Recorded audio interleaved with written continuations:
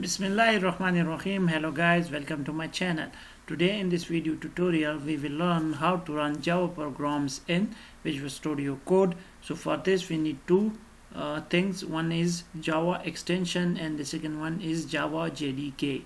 So first we will download Java JDK. So for that I will go to this Google Chrome, and here I'll open this and search for JDK and hit enter. Now I'll click on this first one, and now here I'll click on this downloads, and I'll go down here and I'll select JDK for Windows, and now from here I'll select this 64-bit installer. So I'll click on this and it started downloading. As this JDK is downloading, we will go to Visual Studio Code and we will install the extension. So here I'll search for Java extension. So it is this first one by Microsoft. The author is Microsoft. So I'll click on this and I'll install this. So now extension pack for Java is installed. So I'll close this and I'll close the extensions.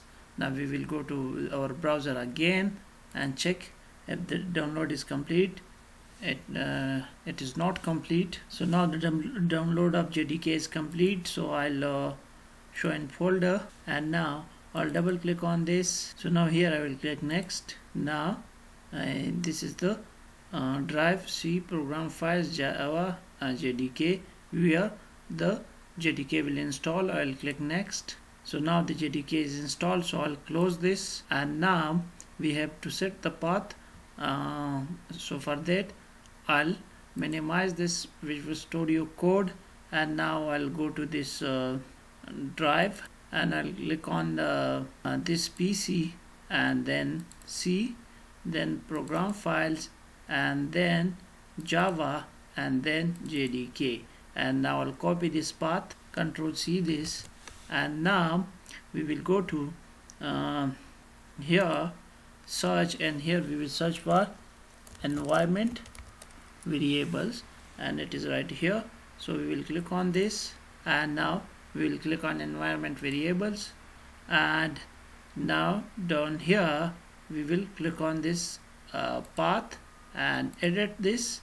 Now here we will add new path, and I'll Control V that path here, and now I'll click OK, and I'll click OK as well here.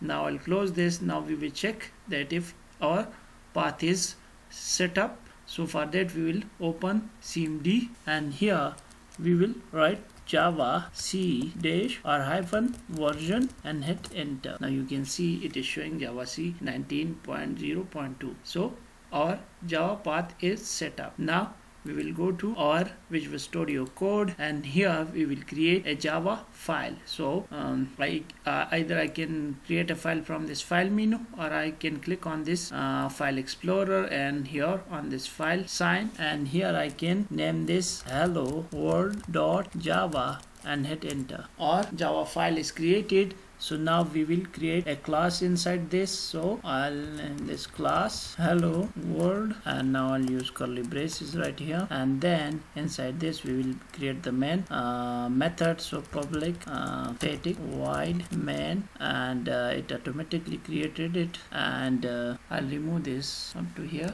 backspace this and backspace this as well. Now I'll use system dot out dot println, and here I'll pass in hello world, and now at the end put semicolon. Now I'll Control S it, and now I'll go to this run, and now run without debugging, allow access, and now you can see here hello world is printed. Now we will write a program that will get input from user. For that I'll remove this line, and here I'll use enter a number, and now I'll use here scanner sc equals new scanner, and here I'll use system dot n, and now I'll put semicolon at the end, and here I'll use int a equals sc dot next int, and now I'll put semicolon, and here we will output the number. So system dot out dot